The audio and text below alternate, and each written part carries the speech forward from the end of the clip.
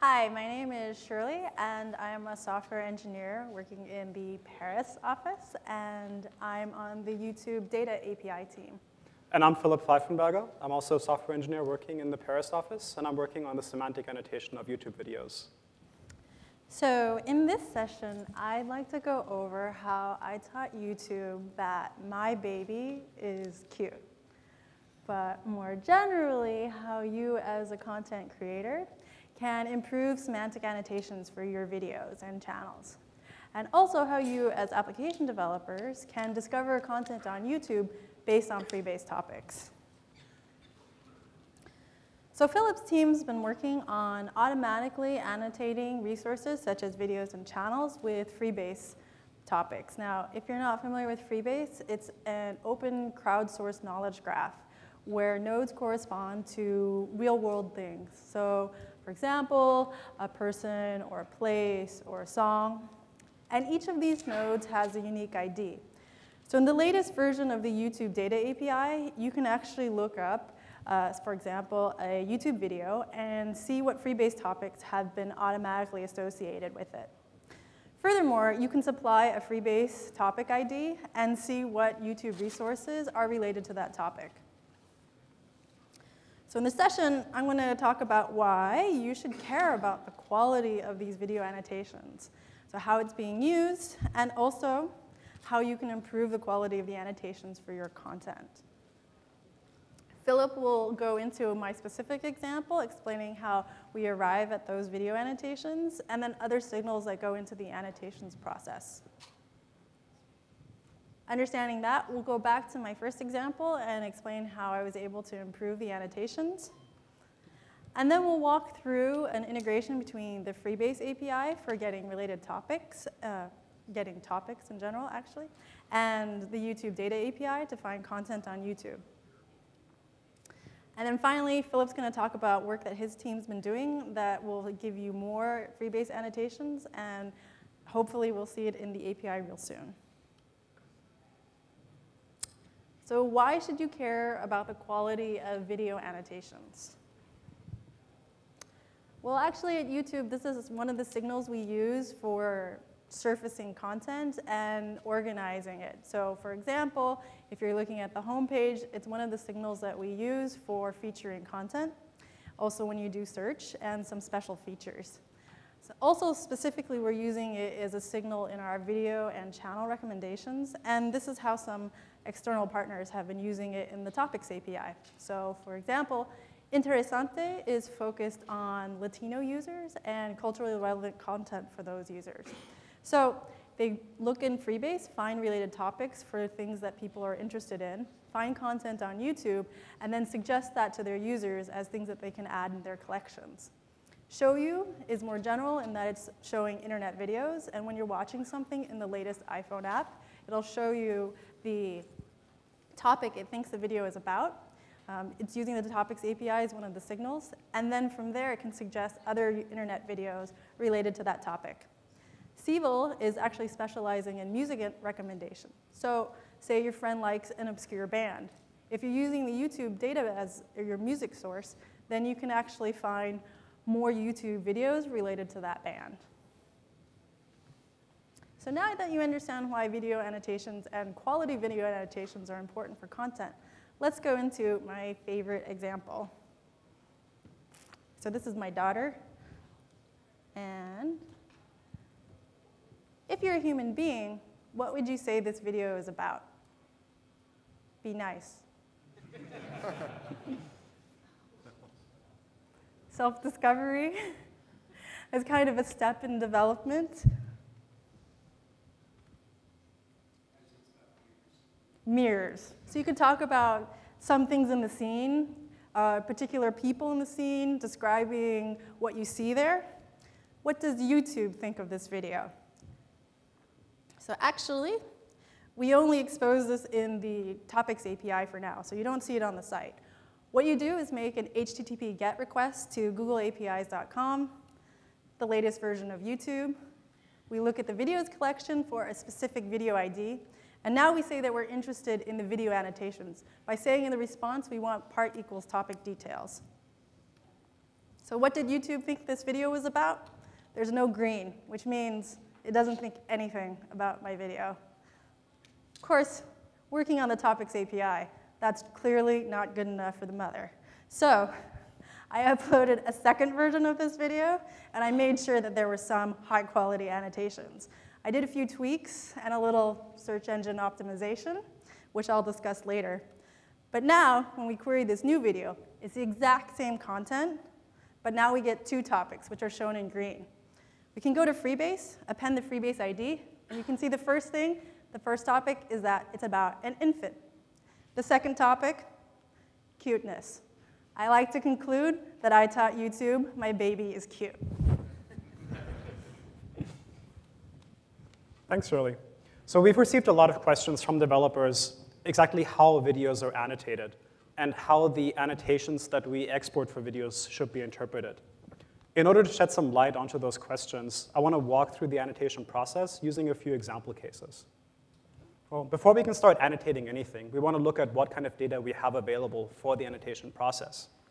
I'm going to list these in the order of their availability. So first and foremost, we have the text metadata. At the time of upload, the uploader will insert some text, title, description, and so on, and we have this immediately available. A few minutes after upload, we'll have extracted some audiovisual features that we can use to classify the video. And finally, if the video is popular enough, there may be some context, both on the open internet and on YouTube, that we can help to further guide annotation. So I'm going to illustrate these with one example video for each data type. But as I do this, we should keep in mind that for your average YouTube video, we try to make use of all three types of data. I'm going to start with Shirley's video, which was just uploaded and only has text metadata to work with at this point. So I'm going to walk through the annotation process using Shirley's video, the text, and the entities as an example. And as I do this, you should keep in mind that also for the other data sources, the process I walk through is the same. So we know that the text metadata is provided by the uploader, includes title, description, any tags that the uploader included at that time. And we also know that text and concepts have a many-to-many association. That is, text is ambiguous. The concept of infant can be communicated by the word baby, by the word infant, by the word toddler, and so on. And likewise, the word baby, without any sort of context, can refer to a Justin Bieber song, can refer to an infant, can refer to a number of other things. For that reason, we depend on the text to be consistent to allow us to correctly dereference what concepts are mentioned therein.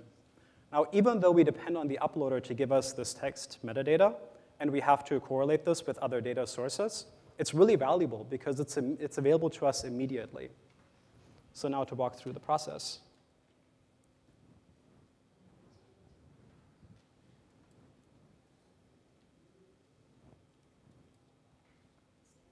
Not sure why that's not showing up. Can you go to this one?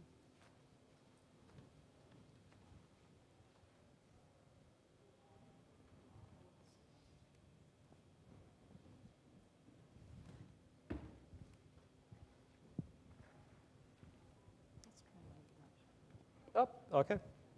We're back. Sorry about that. All right, so we have some text metadata. And luckily, we have enough of it to correctly dereference all the concepts within it. From Shirley's video, her description, and her title, we were able to extract the concepts of mother, daughter, infant, mirror, and so on. Now, you see that some of these are shown in bold. That's because we assign a score to each concept based on its prevalence in the metadata.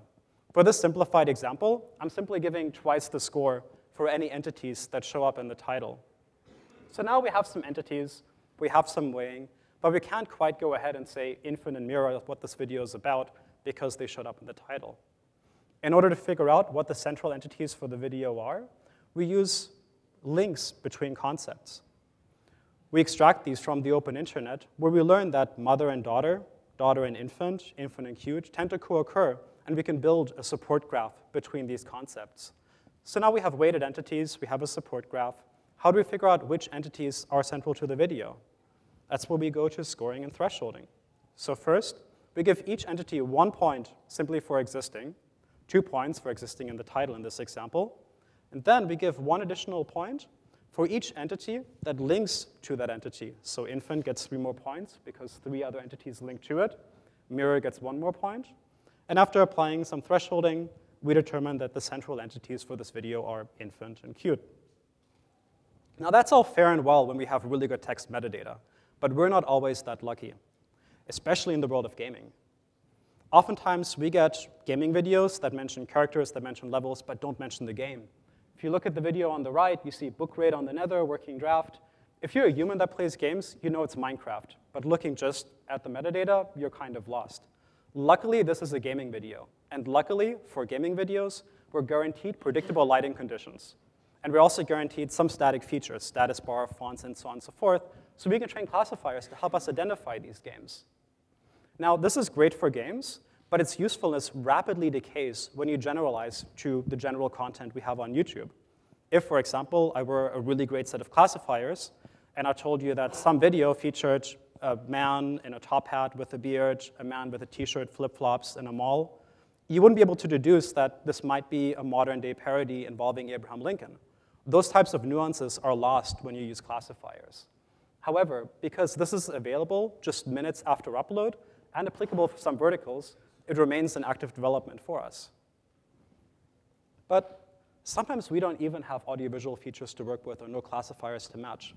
So in the case where we have a video that lacks both good metadata and distinct audiovisual feature, like the video on the right, titled Me at the Zoo, if we had a good classifier, we might get elephant and we might get man. That's about it. However, if we look at the context of the video, that is the discussions going on in the comments, the web pages that it's embedded in and what those web pages are about, and the overall user engagement, and we can try to figure out what is notable about this video. And we can figure out that it's notable because Jawed Karim is in it, and he's one of the co-founders of YouTube, and this was the first video ever uploaded to YouTube. Now, individually, all of these signals are hideously noisy, as you can imagine. But on the aggregate, once you have enough of them, they become really powerful for really popular videos that we otherwise don't know much about. Now, you can't quite rely on this as uploaders, because you probably won't have every video reach 10 million views. But if you're consumers of the API, you can deduce from this that a video with a lot of views is probably going to have more confident annotations than a video with just a handful of views. So now that we know how annotations work, I'm going to give it back to Shirley, who's going to show us what she did on her second upload to get better annotations. So let's talk about my favorite YouTube not star. If you recall from the beginning of the session, I had 2 versions of the exact same video. The first version had no annotations, and the second version had 2 annotations. Now, what happened in between? The first thing to recall is that for some reason, this video is not as popular as I would expect. And we don't have any blogosphere love and no comments. So that means we can't use the video context signal. Likewise, we don't have any audio-visual feature matching. So in this particular case, we're relying entirely on video metadata. So if we're doing that, then we need to have the video be public. Otherwise, it's not caught by our video annotations pipeline. Also, if we're relying on text metadata, that text metadata should say something. So the title should actually be a concise description of the content of the video, and we should be adding supporting text and tags. So the second version of the video, it's the same content, but it's a public video, and we're adding metadata to support what we say that the video is about. So I've made a few references to centrality and central annotations without really defining what it is. And that's because it's a very narrow but powerful concept. We consider a video's annotations to be central if these annotations are complete. That is, given the annotations, you can figure out what the video is about. If they're specific, that is, if you can't replace any of these entities with a more specific entity that still refers to the same concept. And if they're compact, that is, if you can't remove any of these entities and still completely describe the video. For example, if we had a video of this talk and we wanted to annotate it, we would likely choose the entities Semantic Annotation, Google I/O 2013, and YouTube API, because these would be complete, you know what the video is about, specific, we can't find anything more specific for any of them, and compact. You can't really remove any of them and still understand what it's about. However, if we had a single entity for this talk in Freebase, we would gladly remove all 3 of these and replace them with that one entity, because it would still be complete, specific, and definitely compact. You could use Freebase to still figure out that this was a talk at Google I/O, this was about YouTube API, and so on. A layman's way that we've kind of put this into words is, an annotation is likely to be part of a set of central annotations if you would include the name of the entity in a one-sentence description of the video, and separately, if you are curating a YouTube channel about this topic, would you choose this video as a canonical example about that entity? If you answer both of those questions as yes, independently, then this is likely an entity that's part of the central set of annotations. It follows then that relevant is not central. A video of this talk annotated with an entity for Moscone Center, that entity would not be part of a central set of annotations because we can remove it and still describe the talk. And also, of course, related is not central. Android API would not be part of a central set of annotations. So what does that mean for developers? Well, it means that for your average YouTube video, you can expect 1 to 3 very specific, very narrow annotations that should completely describe the video. Even though these are very specific and narrow, you can use the structured data in Freebase, which is available as a downloadable data dump, to get more information about these entities. Also, you should know that more popular videos will probably have more confidence in annotations because we have more signals to help us annotate them. And if you're an uploader, you should use precise titles and cohesive descriptions that talk about what the video is about to help us give you the correct entities from the start, and so that the other signals simply dovetail those correct entities we started from. So not just to talk about what you can do with these narrow entities, but actually kind of want to show you what is possible with the central annotations that we have today. I'm not going to talk about what the demo does before I go into it, but you should know that this is not a rules-based demo. That is, it's agnostic about what kind of entity I'm querying for, and it's about maybe 60 lines of Python. So say, for example, I want to explore origami on YouTube. I don't know what origami is about, except it's about folding paper, but I want to learn more. So I look up the entity on Freebase, and how are videos categorized if I use entities? Well, it turns out that origami on YouTube tends to be different shapes of organisms, and I can use this to learn how to fold origami. So I can start learning folding roses, cats, and after I've spent enough time indoors folding origami, maybe I want to go outside and travel a little bit. So I want to look up, what do we have about travel on YouTube? Probably videos categorized into countries and cities. And sure enough, we have travel videos about different countries and different cities and so on. After a lot of traveling and walking and sightseeing, I'm probably hungry, want to check out some local cuisine. So I look up what videos we have about cuisine on YouTube, how we can structure those, and probably we're going to see different ingredients and different types of food. So this is actually relatively straightforward. And all I'm doing is I'm searching for 100 videos that were centrally annotated with origami, and then I take all of the other entities that those videos were annotated with, and I use Freebase to look up their notable types. I then create clusters of notable types. Say, for example, I had a video annotated with origami and cat, another one origami and bat. Cat and bat would fall into the canonical type of organism. And then I choose the largest set of notable types, and then I present the entities along with the videos that were annotated with them. So I'm going to give it back to Shirley, who's going to walk us through the API calls that were made behind the scenes to make this happen. So just to summarize, we're fetching content on YouTube based on a specific Freebase topic ID. That's selected from the user using the Freebase suggestion widget. Once we have a topic ID, we can discover content on YouTube using universal search. So for YouTube, that means that we can find videos, channels, and playlists. In this particular case, we're interested only in the videos. So suppose that the user selected origami, like shown earlier. Then we want to find content on YouTube related to origami, and we get a bunch of videos, 100 in this case. Now we want to see, are these videos about more than just origami? We want to find what are the other central topics. So we go to the videos list service, find those central topics, and then look up the notable types and cluster based on that, which is the coloring that he showed in the demo. So first of all, Freebase suggestion widget. This is just something you can find going to this website, and they'll give you instructions for embedding it in your web page. Users typing text, their suggested entries. Now you get a Freebase machine ID, let's switch over to API Explorer. So this is a nice way of being able to play with Google APIs for different products. So developers, google.com, APIs Explorer. You select the YouTube Data API, so latest public version of our Data API. You'll see these are different resources and operations on those resources. In this case, we want to discover content on YouTube related to a specific topic. And then once we find those videos that we're interested in, let's get more information about them through videos list. So let's start off with finding content on YouTube.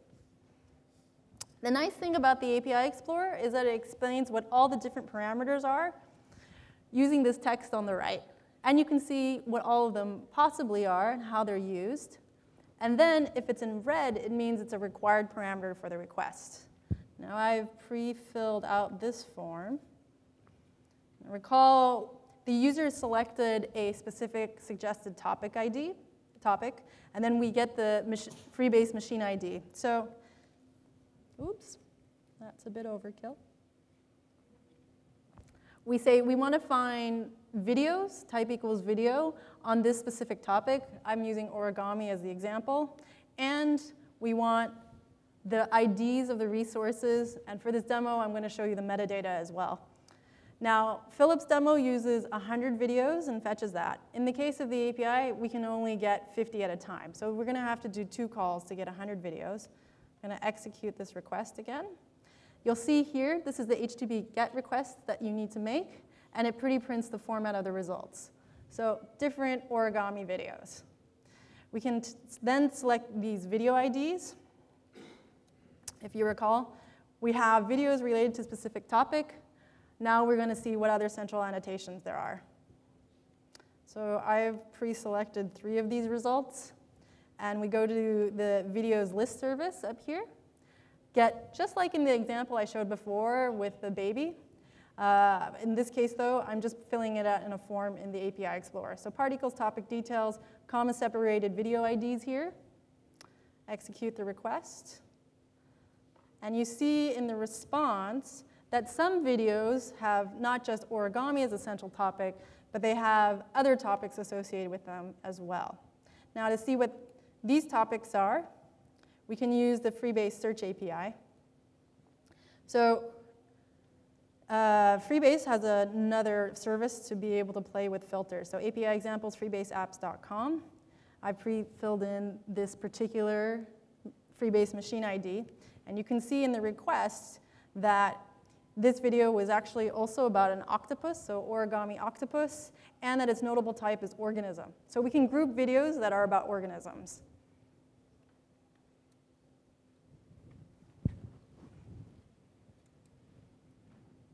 Cool. So what does this tell us except that it's possible to build topic-agnostic applications? Well, even though these entities are really specific and really narrow, you can use Freebase to get more information about each of the entities we annotate a video with.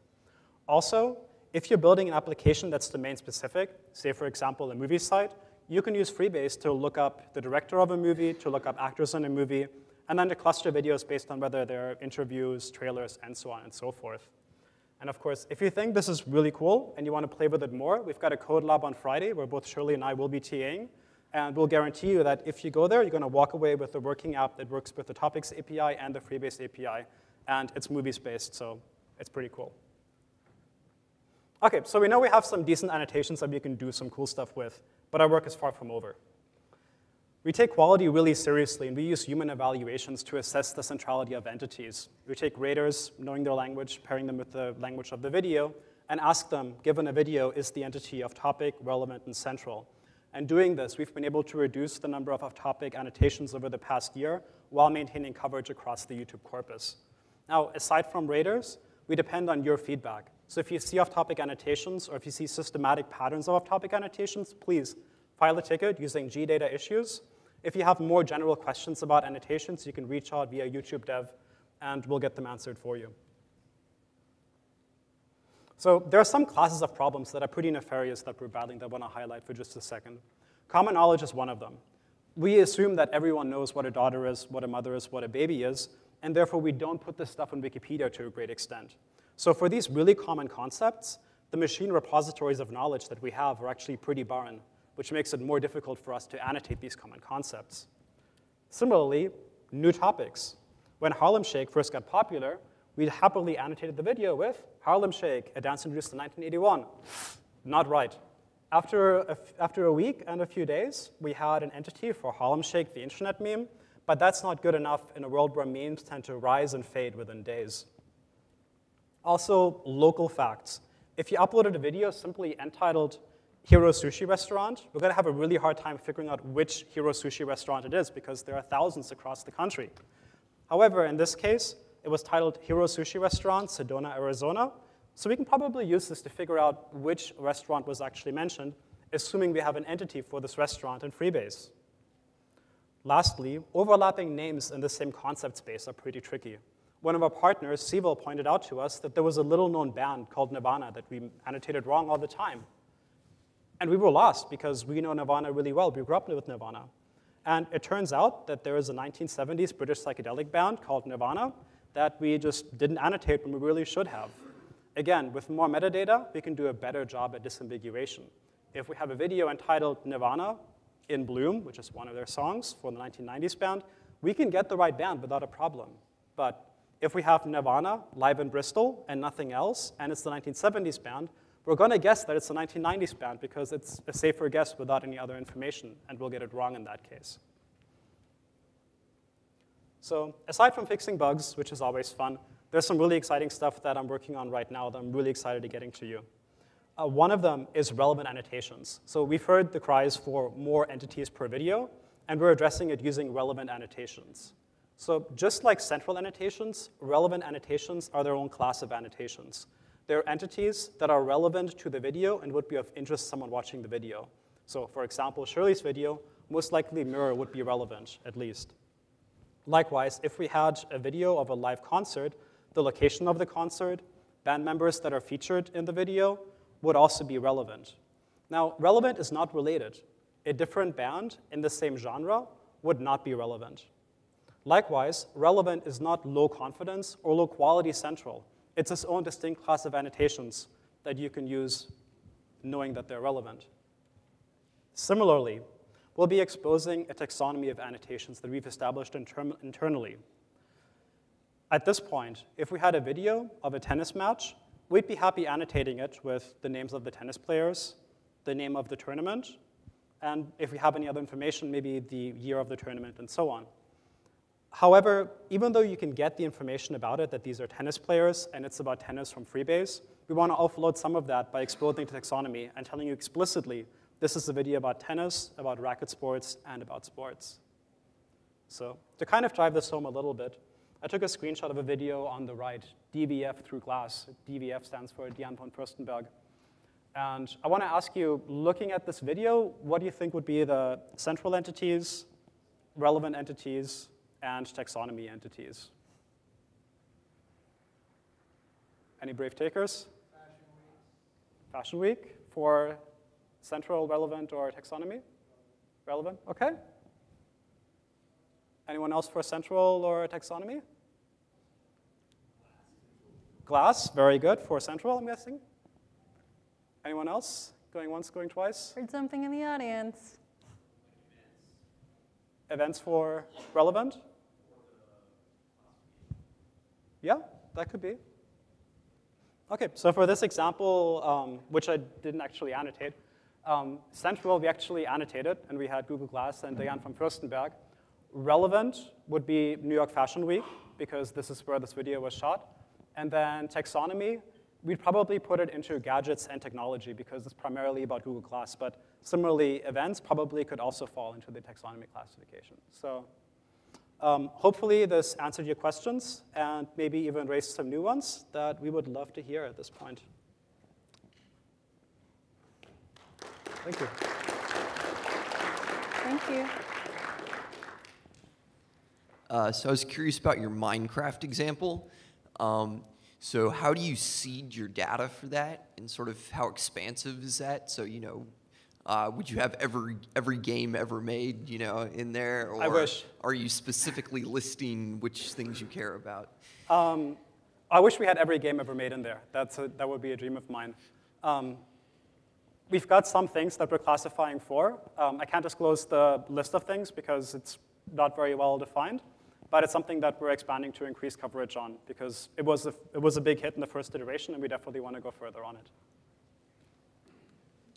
Hi, I'm Lekmai from Yale University, and we have a lot of videos that have topics that are not covered in Freebase, but we have our own semantic repository. Mm-hmm. So what would you suggest for the best way of connecting all that up? That's a good question. I would reach out maybe to someone on the knowledge team. Freebase has a session here too, so. Yeah, definitely reach out to the folks on Freebase. And people working in knowledge in general, I think, would be really great contacts for that. Regrettably, we're only consumers of these knowledge repositories, and we don't get to fully administer what goes on to them. But okay. But this does come up as like sparseness in the knowledge graph for specific use cases, and one of the things to do is being able to contribute to that graph. But since you've already had something more developed, you might want to just directly ask Freebase how you can contribute that information. Okay, could I ask one more quick question? Of course. So you talked about terms and vocabularies that you're using, and just wanted to ask, have you looked at other services that have vocabularies and broader terms and narrower terms, like the Getty vocabulary, for example? And utilizing those? No, I have not. It sounds really interesting, though. Okay, maybe after the session. Yeah, definitely. Hi there, I'm Jerem McDonald. I'm from Brigham Young University. One question that I had, and you may have quickly glossed over, but if you have any further details, it would be really interesting. Other types of YouTube annotations, the interactive tags you can put in, or excuse me, interactive clicks, and the questions that are and so forth are able to link temporally and spatially to your video, whereas it looks like a lot of things you can do with the topics API is just for the video as a whole. And do you see any ability, either now or eventually, to be able to link topics to individual temporal moments, in the video or spatial areas of the video? That's a really good idea. To be honest, at this point, we really want to get it right for the video as a whole, but having that finer granularity would definitely be an asset. Thanks. Thanks for the suggestion. Yeah. Hey, so you guys were talking about the text metadata for a little while and how that's kind of like the first line of defense since you have it earliest. Mm-hmm. And maybe I just missed it, but do you guys also work with comments and user data afterwards as that comes in? Yes, exactly. So Okay. that's part of the context of the video. Mm-hmm. So we look at the comments of the video, and we look at all the web pages where the video appears. Mm-hmm. And then we also extract concepts from the comments and from the web pages and try to figure out, okay, well, what's the overlap? And sometimes there can be some pretty funny stuff that happens. When I was first playing with this, there was a video of Another One Bites the Dust. And one of the entities that kept coming up was Kim Jong-il. And I'm like, why is that? And it turns out that when Kim Jong-il passed away, in the forums, people kept embedding this video. So individually, these sources, you can kind of forget about. But again, once you have enough of them and once you have enough data, you can see what kind of things emerge from them after doing some filtering. Thanks. Hi. I was wondering if you also did speech recognition on the video themselves to get extra text from that. That's a good question. So we've looked at a number of things, speech recognition, transcripts, and so on and so forth. And what tends to happen is, if, for example, you have a video of the State of the Union and you do speech recognition, you'll figure that it's about the economy, it's about jobs, it's about current events, and so on and so forth, but you miss that it's the State of the Union. So it's something that we might look in again as a guiding signal, but by itself, oftentimes what's mentioned in the video isn't necessarily what the video is about, except in a few cases. Hi. So actually, that's kind of a related question. What I want to ask is, a lot of the stuff you're doing seems to be where you have an explicit word or something like infant that represents a concept, and then you go and find that in Freebase. Is there, I guess, potential for expansion using something like WordNet, where you go in and find, if you don't recognize maybe one of the words in it, going and finding something that might be semantically related? Or is that kind of like too noisy, I guess, for the approach? I'm not familiar with WordNet, but if there are words that we don't recognize, like we basically just don't treat them. Like if you have a name of someone who we don't recognize or who doesn't match any sort of concept, then that's just skipped. So WordNet, yeah, I'm more familiar with that. So it would be like synonyms and antonyms of that concept. I don't know if it's actually a source for the knowledge graph. I can't specify for that one. But in the case of the baby video, it was really tough because baby can be like, as you said, a Justin Bieber song. So I did actually have to look at a data dump from Freebase and see what kinds of concepts would support the topic of baby. So that's actually where it would come in. I don't know if WordNet would do that for you, but you could definitely use Freebase and the related concepts to support. And we do support synonyms. So if you have, for example, DVF would probably be reference to Diane from Furstenberg, especially when we have other things supporting it. So as long as you mention the concepts in the video and you help us to reference it to get to the right ones, even if there are synonyms, we try to be smart enough to allow for that. Thank you. Hey, you said in your simple case that you were just weighting title as double the description. Obviously, the world is not a simple case. What machine learning approaches are you taking to work out what these weightings should be? We try a lot of things. I can't speak to the actual approaches that we use in detail, but it's definitely not the simple case. I'm sorry I can't answer to more detail on that.